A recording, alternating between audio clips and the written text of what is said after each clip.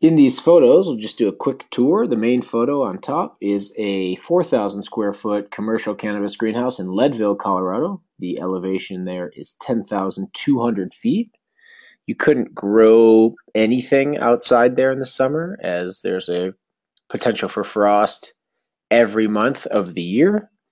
But inside our greenhouse, we were able to create a highly productive environment for cannabis growing. You can also see in the bottom left, we have an aquaponics greenhouse growing leafy greens predominantly in Arkansas.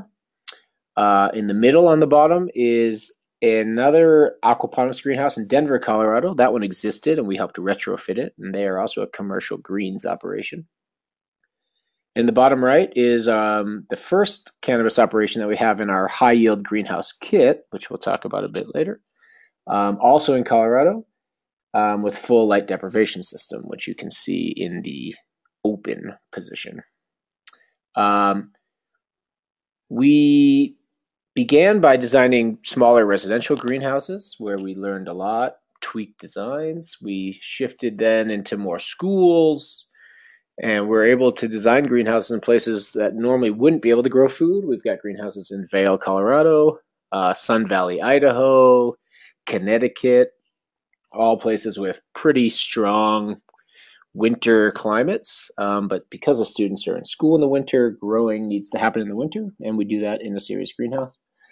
And then that moved into some of these ag greenhouses, and all of that translated over to our cannabis greenhouse sector. I often tell people that Ceres is as much of a research organization as we are selling greenhouses or building greenhouses. When we build a greenhouse, we like to track the data in that greenhouse, if that's okay with the clients, which allows us to make adjustments on our structures and on our control systems. Then we can build the next one after some minor tweaking, hopefully improve upon the prior greenhouse, and so on and so on. So it's never static here. We're always redesigning, trying to take it to the next level, less heating, less cooling, whatever it is we can do to make the greenhouses more efficient. We do a fair amount of education. We do webinars like these. We speak at different trade shows around the country. We also do custom design for a lot of our clients. And we do building as well, which can be full builds from the start. We can do just the construction of the greenhouse itself. So once the foundation's already poured, we can send a single job foreman to a site to help organize and manage a local crew, a local building crew. Or we can just do phone support for builders. Often our clients have builders or building themselves, but they can call and check in whenever they need to make sure they're doing the construction properly, whatever step of the build they're in. We have 4 steps in our design process, beginning with planning, obviously. We do a lot of hourly consulting for our clients. Oftentimes that could just be a few hours to make sure that they're making the right decisions in critical moments in the very early stages of their project. We can offer energy analysis as well as shading analysis of greenhouses on specific properties, so we can see how it's going to react with a building that's next door, a tree that might be in the way, and we can also see how much it's going to cost in the cannabis specific situation to cool the building in the summer in your individual location, or to heat it in the winter. We also design HVAC systems, and we can then do analysis on the whole system to see full operational costs before we ever put a single shovel in the ground. The next step is the design. We do custom greenhouse design, both residential and commercial. Those can be wood framed or steel frame. We can do architectural plans and drawings for either, which can get you to full construction sets that include structural engineering, everything you would need to submit for permits in your city or county if they are needed. The next step is the build step. We just discussed that. We can do greenhouses from the ground up. We can step in to construct just the greenhouse part of the project. We can strictly supply the materials, or we can just supply the plans and you can build it entirely on your own with our support. And then lastly, support. We can support you during the build, but we also stick around after the build. And as I said, evaluate how the systems are working inside the greenhouse, offer suggestions for adjusting controls, maybe how you could change a venting strategy because the humidity is too high, or anything like that. And we can watch on graphs and see how your greenhouse is performing and try and optimize its performance. So here we're looking at some sort of conservatory. This would be what we would call a traditional greenhouse design. Greenhouse design, when I speak with people, their mind instantly goes to something to this effect. All glass, no insulation at all, no thought about what it's going to cost to heat it or cool it. Yes, it's nice to look at, but this design is really an English or a Dutch design, and those places are not very sunny and quite mild. So not very hot in the summers and not very cold in the winters. In Colorado, where we're based, we have very extreme sunshine. We're 1,000 feet above sea level. We have 300 plus days of sun a year. So we have more than enough sun. We also have very hot summers, 90s, 100s, and very cold winters. It can get down to -10, even -20 sometimes. And a greenhouse design like we're looking at doesn't work well for what we're doing in Colorado. So what we're doing with Ceres is trying to change the idea so it's efficient for Northern Hemisphere growers. Today, a standard greenhouse looks not the same in style, but the same in materials. So again, we just have a steel frame and potentially single pane glass, or maybe a 6mm or maybe an 8mm double wall polycarbonate. There's zero insulation in this building. It's fully glazed. When I use the term glazing, I mean material that allows sunlight through, so glass or polycarbonate. In the summers,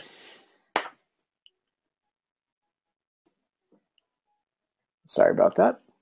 In the summers, this greenhouse requires a lot of venting and probably a lot of cooling as well.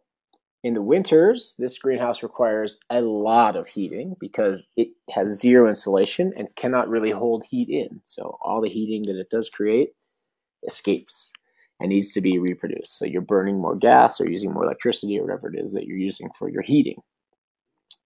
The second largest cost of commercial greenhouses in the country is utilities. So again, heating, cooling, lighting are really expensive, and they make a huge difference for your bottom line if you are the grower. Contrary to that design, here is one of our energy efficient greenhouses. Again, this is the Leadville greenhouse up at 10,200 feet in Leadville. As you can see, it looks quite different than the last greenhouse. We use fully insulated, tall north wall. This greenhouse has a small lean-to off the back, but the greenhouse comes from the peak and drops down to the ground. Fully insulated, R28 north wall. East and west walls, fully insulated, also R28, and even a low knee wall across the south, R28, 4 inches of foam with steel on the inside and the outside. The polycarbonate that we use is a 16mm polycarbonate. We'll get into that in a little bit, but it has a significantly better heat retention value than what traditional and standard greenhouses are using today, but still allows 80% light transmittance. So here we have a standard greenhouse on the left and an energy efficient or passive style greenhouse on the right.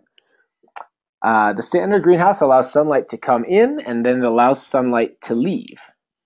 It also allows heat to come in and heat to leave. The energy efficient greenhouse on the right allows sunlight to come in, but our white reflective north wall then catches that light and bounces it around. So we see higher light levels in the energy efficient greenhouse design than we do in a standard greenhouse. Orientation is a conversation we have with many of our customers. Many traditional greenhouses, a lot of hoop houses, are oriented north to south, like the greenhouse on the left here. And we orient our greenhouses east to west in much more of a passive design style. As you can see here, our north wall on the east to west greenhouse, or the greenhouse on the right, with the north wall being insulated, we have a pretty big insulated north wall.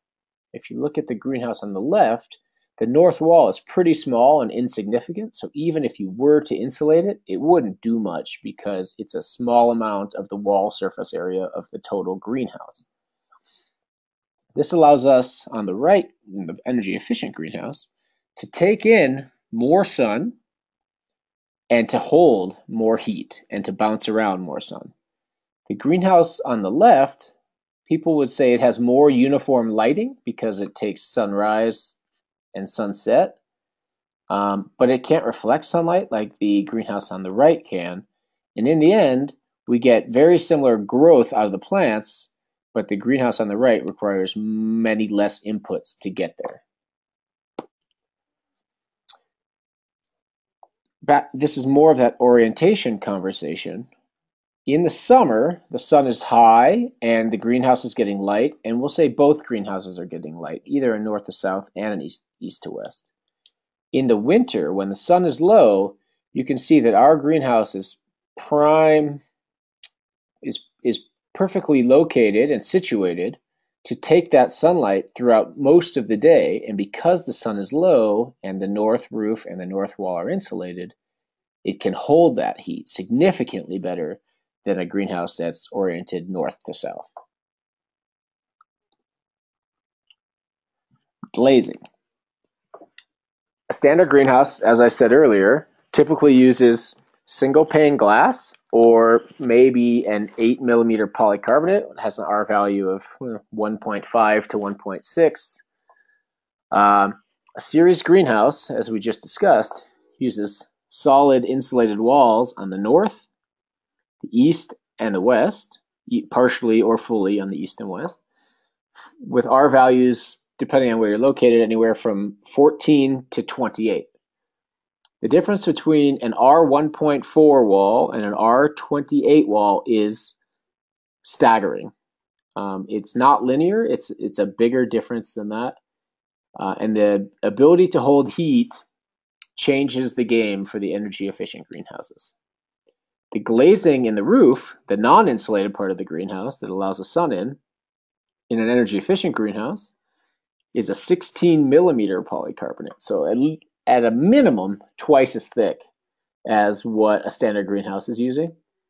It allows 80% light transmittance, which in Colorado is more than enough, and in almost all places it is.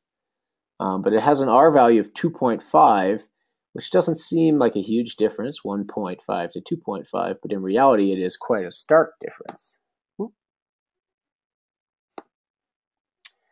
Here you can see the R values and the profiles of the different polycarbonates, and also in this graph on the right, you can see what that slight difference in R value actually means. So an R2.4 is significantly more insulating than an R1.5.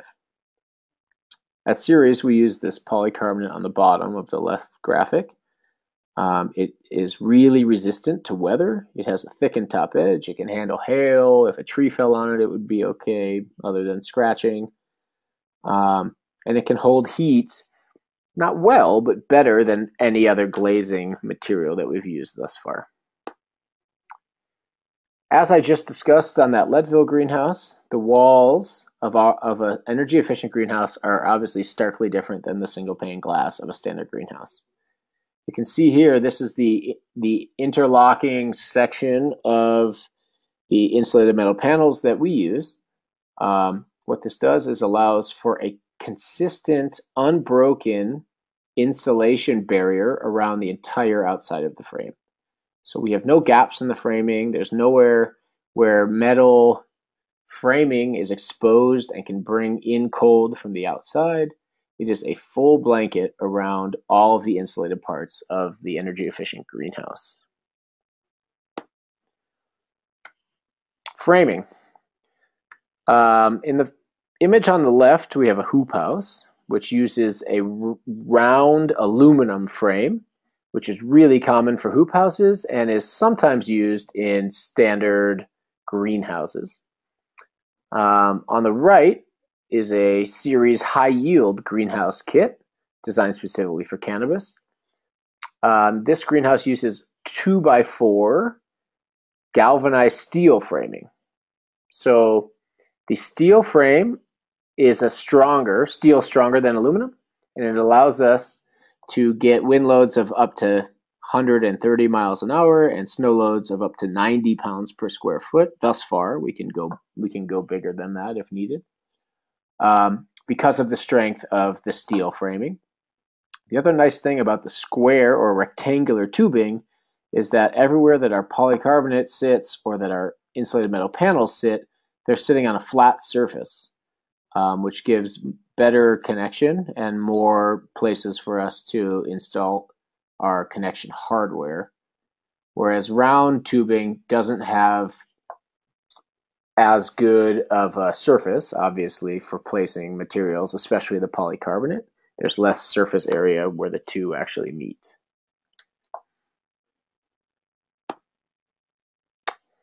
So the pros and cons of a standard greenhouse versus an energy efficient greenhouse.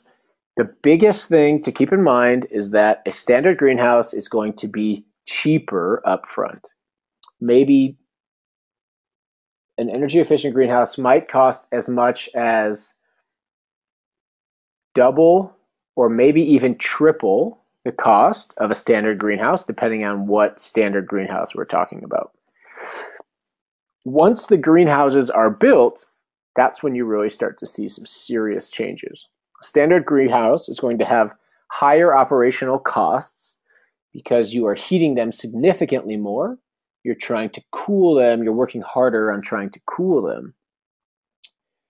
The materials will probably break down over time, which will require repairs or replacement. So there's a material cost plus a labor cost there. And also, a lot of their systems are going to be oversized because they need more heat than their space would actually dictate, but because they're so leaky, they need more heat, and so you have to buy larger systems to maintain the environment that you want inside the greenhouse.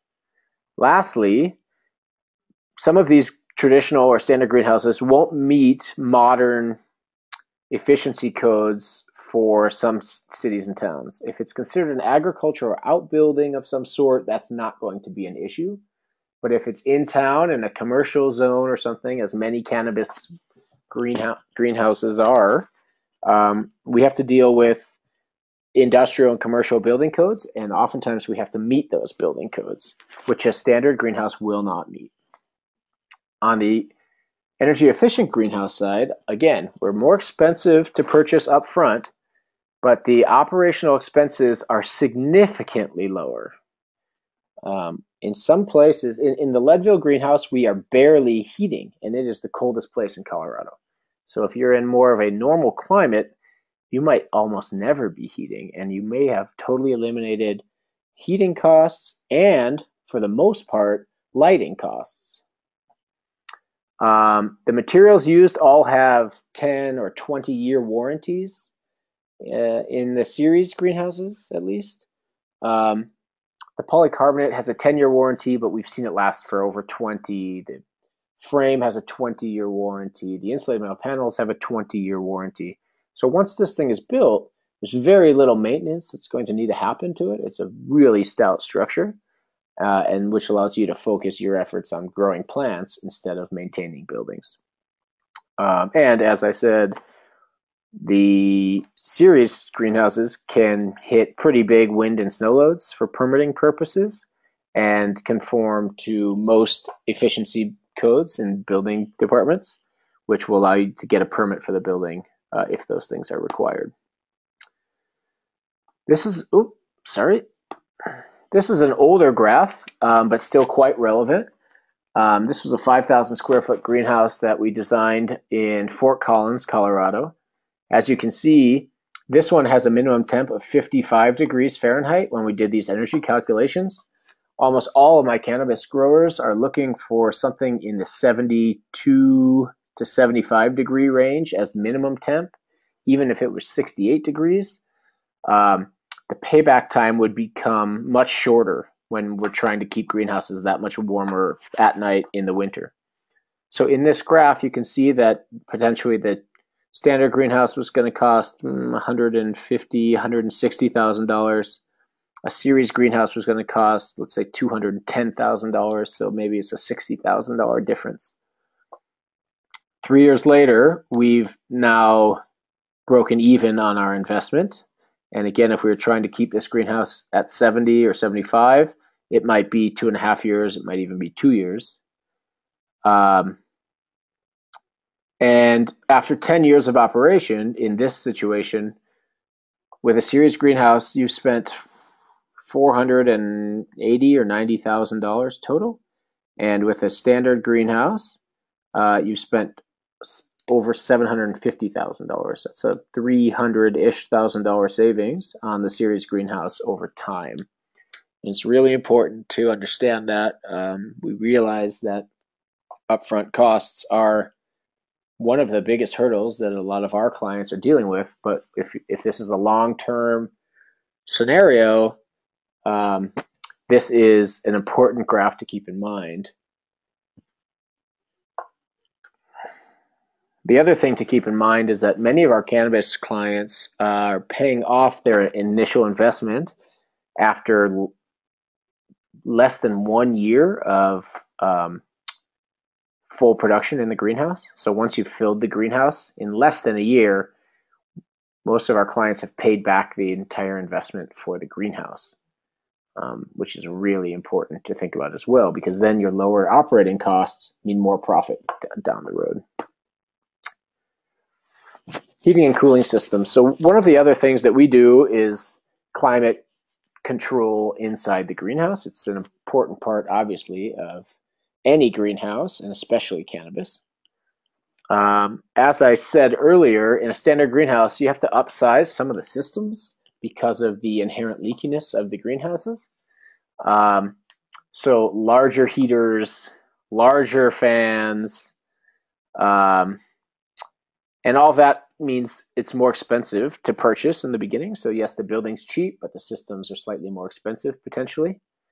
When you design a properly built building, an energy efficient greenhouse is every seam is sealed. There's no gaps. We have very few unanticipated air exchanges. We're controlling everything. We can install significantly smaller furnaces because the heat that we generate stays in the building. And anything that we lose, we've calculated that we're going to lose through the ceiling, so we know what's going to happen. And basically, it just allows us to scale down on all the systems. We still design for maximum heating and cooling loads, like the peak days, but in the end, we can use smaller systems and save you money. This has been one of the most interesting conversations that we've been having over the past year. For most of our cannabis growers, almost all of them, one of the first questions I ask anyone is, do you have land and can we vent? Or are you more in town and is smell going to be an issue? For people who are on 60 acres and building greenhouses, the ventilated greenhouse option on the left is obviously the cheapest to install and operate.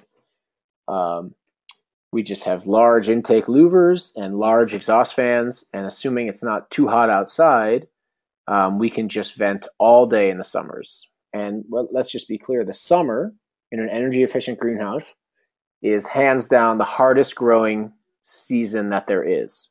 The other seasons are significantly easier. Summer is the hardest. A sealed greenhouse is what we're doing for people who are more in town, in commercial zones, industrial zones, And oftentimes people are having to submit scent mitigation plans stamped by engineers. These greenhouses have minimum required exhaust. So there are humans working in the building. There is a minimum required amount of air that needs to be exchanged, fresh air in and stale air out. In the Leadville example, I believe it's an 800 CFM fan. That we can filter because it's minimal airflow. But when you start getting into huge exhaust fans, it's virtually impossible to remove the smell from those. And so we work on different systems to control the climate in the greenhouse. Again, cooling is the hardest part of greenhouse growing. And when you seal the greenhouse, cooling becomes even harder, but doable. The first thing that we usually look at is our ground-to-air heat transfer system, also known as the GAT. In this image, the GAT system is heating, but during a sunny day, the GAT system would be cooling.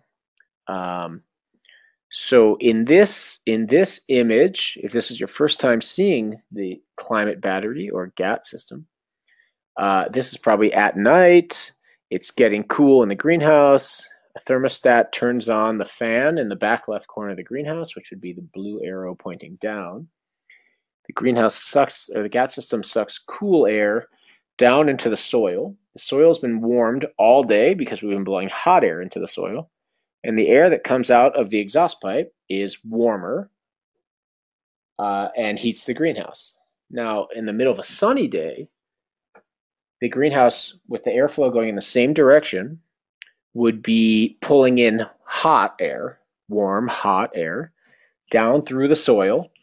The soil would take a lot of the heat. A phase change would occur where the humidity in the air would condense into liquid water because it's cooler underground. It would dehumidify the air, and cooler, drier air would come back into the greenhouse.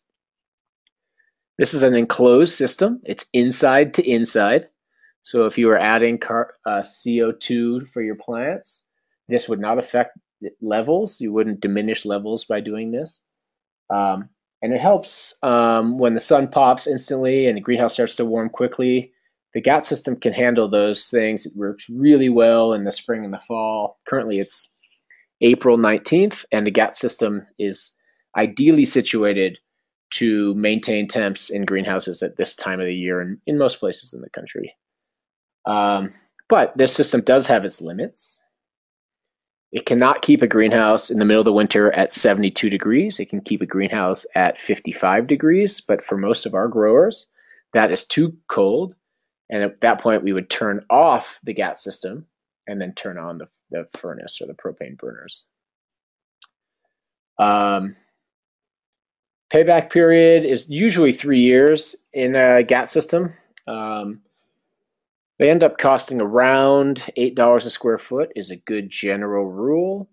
And yeah, it all depends on utility costs, gas, heating costs, cooling costs, but usually 3 years you've paid back the upfront materials purchased. To operate the system is minimal. It's a few fans, and they're highly efficient. The next step that we would take in a sealed greenhouse, depending on size and scale, is what is called a cooling tower. Now, many of you have heard of a wet wall or a pad. That's like a big wet radiator, usually on the west wall of a greenhouse. And you suck air through it, add humidity to the air, which cools the air, that flows through the greenhouse and then exhausts through large exhaust fans on the other side. Most cannabis growers do not want to be adding humidity to their greenhouses. And so we avoid using a wet wall almost always. We virtually never use a wet wall because most growers want to keep humidity levels somewhere between 30 and 50 or 55%. And a wet wall oftentimes takes humidity levels way above and invites powdery mildews and bug growth and all kinds of things that growers really want to avoid. So we moved towards cooling towers. Now, this thing works in a similar fashion as a wet wall, except it all happens outside of the greenhouse. So we use water and we evaporate water to create coolness, which we then run a fluid through, a glycol, or if it doesn't freeze where you live, could just be water, and we cool that liquid. And then we can take that liquid into the greenhouse and put it through fan coils or whatever else, and we usually drop the cooling onto the plants because the coolness falls towards the ground. So just above plant height, we have these fan coils, and we can drop cooling on the plants. The hottest air in the greenhouse is way up high, and so we try and keep those two things separate. And this works out to be highly efficient because most of the cooling comes from evaporating water, which doesn't require energy. There are systems we designed that have this system along with a chiller. They're in sequence, and so if the cooling tower can't make the water cold enough or we need more capacity, then a chiller would turn on to cool more water. We are currently working on a project in Oregon for a cannabis grower where we're using evaporative cooling towers, or the concept of evaporative cooling towers. But what we're doing before the cooling tower, he has a ditch, an irrigation ditch and water rights. And the water runs at about 50 degrees all through the summer, April through October. So our goal is to just use that 50-degree water to send straight through the cooling towers, the fan coils, I apologize, in the greenhouse, and avoid the cooling tower as much as we possibly can.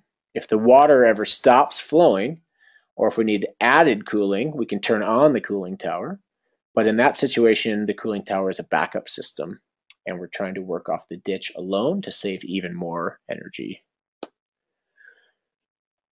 Dehumidification is a huge part of this. In the winter, we get high humidity levels in the greenhouses and in a sealed greenhouse as well, because we don't have airflow and we don't have fresh air coming in to just absorb the moisture and take it out of the building. The GAT system that I just discussed is an initial step in reducing humidity levels. It works the best when the air is warm. Warm air holds more water vapor, which means when we push warm air with a lot of water vapor underground, it releases more water when it condenses, aiding the GAT system in dehumidification. When it's cold air, we have less dehumidification happening, so we step to one of these next three levels. Next is just a standard standalone commercial dehumidifier. Many of our clients use these. We normally place them on the north wall, somewhere just above head height. We scale accordingly based on size of greenhouse. These systems work totally fine. They work on humidistats. The issue is that they produce heat, and that heat is then in the greenhouse. So on summer days, you're dehumidifying and heating your already hot greenhouse. In the winter, that heat can be beneficial. In the summer, definitely not. And again, cooling is more difficult than heating, so we'd rather have that heat outside of the building. The next bullet is an Agam-style desiccant dehumidifier.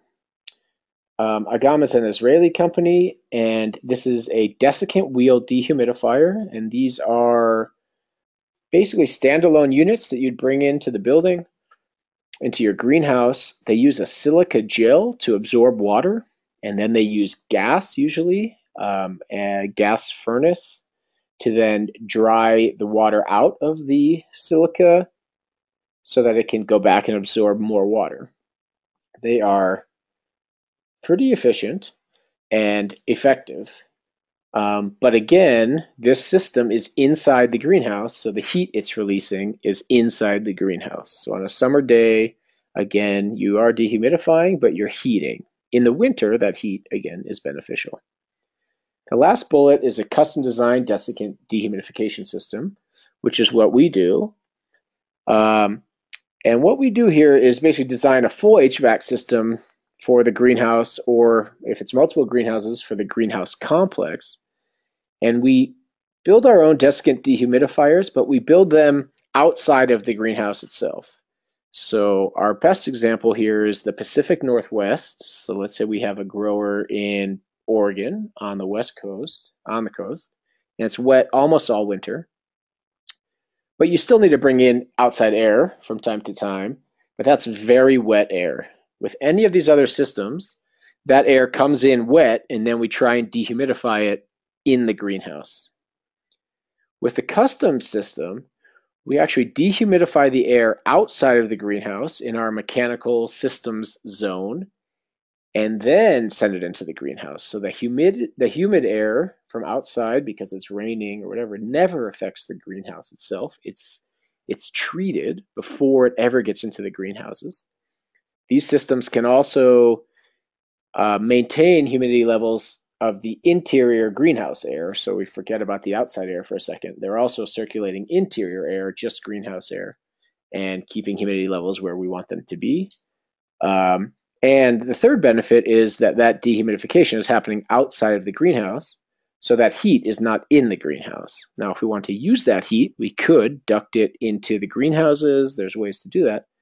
But the best part is in the summer when it's hot, we're not in the greenhouse creating more heat with our dehumidification. A lot of the equipment that's being used these days is more efficient than it used to be, obviously, and that all can help with the overall efficiency of a commercial cannabis greenhouse. Now, we are not at all experts on the most up-and-coming light that there is on the market, but there are LED lighting that are more efficient than older 1,000-watt high-pressure sodium bulbs. The greenhouse itself, and any greenhouse itself, is going to be more efficient because you're using those lights maybe 30% of the time that you would have been otherwise, because we're using sunlight. And then if you use an LED, because we're mostly using the sunlight for our growing light, and we're using our hung lights to offset that, to extend photo periods, and to augment light on cloudy days, we've really built a lot of efficiency into that lighting system. The light deprivation system can help with efficiency because it adds an extra maybe R1 to the insulating value of the roof. So on really cold nights, you can close the light dep system to increase insulation and hold heat. And you can set your controllers, I'll get to in a second, to do that. Fans, obviously, there's a wide array of fans, but there are some that are more efficient than others. There are some that use power better than others. We can wire a greenhouse to have 3-phase, and then all of our fans become more efficient as opposed to using 110-volt fans. And these are all things we think about in the early design process before we ever get to building the greenhouse. A Ceres greenhouse, especially an enclosed energy efficient greenhouse, is much more efficient with CO2 because we're not exhausting all that CO2 out back into the atmosphere. We're holding it in the greenhouse for pretty long periods of time, which means you go through much less CO2 while still being able to maintain levels. Lastly, the greenhouse controls are a big part of the efficiency of our greenhouses. We can stage the systems that we have in the greenhouse so that they only turn on when they're needed. A really nice example is the lighting sensor that our greenhouse can have. It has a PAR light reader, and we put it right near the canopy of the plants, so it's reading kind of what the plants are reading. And the grower gets to set whatever a minimum light level is for his plants. He wants it to be X light in the greenhouse at all times. It's sunny in the morning, the light dep system opens, no lights need to turn on, and then a front moves through, and it gets gray. Sometimes there's a lot of light coming through clouds. The PAR reader could read that and decide, now we're okay, we don't need lights. If it got a little too dark, the PAR reader would just go back to the controller, say level low, and the controller turns on the lights. And if the sun pops in an hour, the lights will turn off again in an hour, and we only use the lights for an hour instead of Had we manually been controlling them, we might have just turned them on and left them on for the day, and we find big cost savings in those things. The same goes with our GAT system. Our GAT system could be heating or cooling if the sun's just coming out, or if the sun just went away. But at some point, we might need more heat than the GAT will allow, and our controller can say, okay, we're going to turn off the GAT system and turn on the furnaces. And the furnace is more expensive to operate because it's burning gas. So we're going to try and minimize how much we use it, but we obviously use it when it's needed. So this is the last slide that we have for you, which is performance, which in the end is really what we're talking about, how to make this greenhouse work with the least amount of inputs. So this is back to our Leadville greenhouse. This is April 2016. Again, this is the data that we collect in all of our greenhouses, and so we can look at these and track what's happening and how the greenhouse is working. The blue line is outside temp with an average, which is the straight line. That average would be about 38 degrees, we can say. And the green line is, daily readings, and also an average, which we can say is about 78 degrees, maybe 76 degrees. Oh, 78. And this is with no backup heating at all, what we're looking at. So the temperatures in Leadville, you can see on the 12th of April, got down to maybe 24 degrees. And the coldest it got in that greenhouse was maybe 69 degrees. That is a 45-degree delta change in temperature without any backup heating. So you can see how a 24-degree day would normally require maybe significant amount of heating in a standard greenhouse. And in an energy-efficient greenhouse, there's no heating required at all because it can hold heat. So I believe that is the end of our presentation. Thank you for watching, and feel free to reach out to us if you have any questions. You could email us at info@Ceres, CERES, GS, as in greenhouse solutions.com. Thanks a lot.